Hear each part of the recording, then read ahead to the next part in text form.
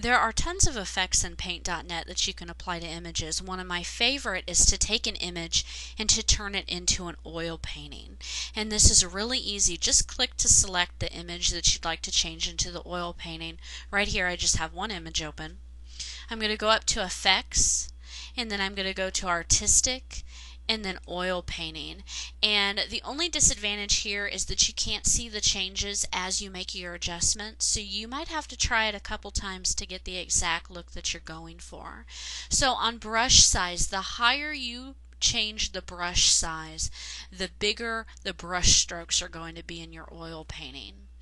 Also coarseness, that's just going to be how coarse the brush is as opposed to how fine it is. So I'm going to go ahead and set everything up a little bit and click OK, and it's going to give you this rendering dialog box and tell you the percentage. Now if you move this a little bit, you can see that it's slowly being applied to your image.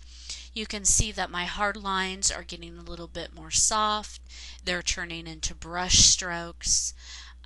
As you can see, it's working its way down the tower right now and applying my changes. And of course, how long this takes will depend on how slow or fast your computer is, as well as the changes that you made, how often you've used the oil painting feature.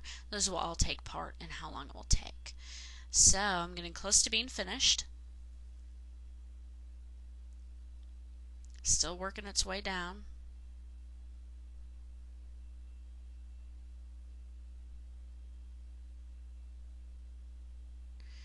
And this can be really dramatic on different landscapes or with people.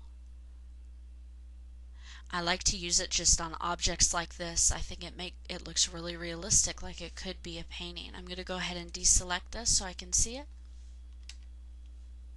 And there I have turned an image into an oil painting.